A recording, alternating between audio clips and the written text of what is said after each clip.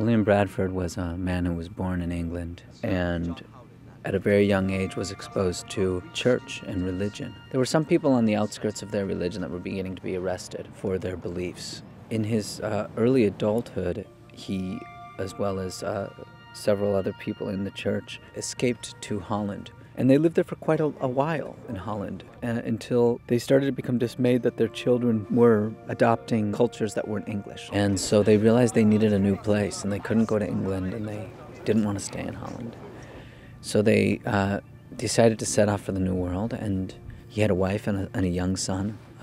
I think his son was 1.5 years old when they decided to make the voyage. They sold all their belongings and they came to the New World to create a new England, really, to create a place where their religion would be the one that people followed, what they believed to be the real word of the Lord. And so those were his primary goals, was to really serve the Lord and to serve the Bible, and all else, including his own survival, was secondary.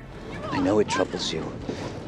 God chose these strangers to be our partners in this venture. Where they lived in Holland, although they were surrounded by the Dutch, their community was quite insulated.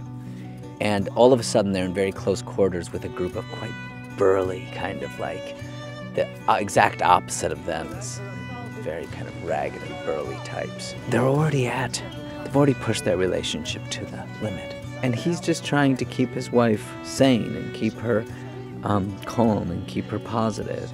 And when she passes, he's left very much alone in the New World. He was very selfless, this man. In all of his books, he barely mentions himself. Barely, and I mean maybe not at all. Any of his achievements he doesn't bring up. He says, the group did this. He's a very modest, selfless man who was much more godly than I am.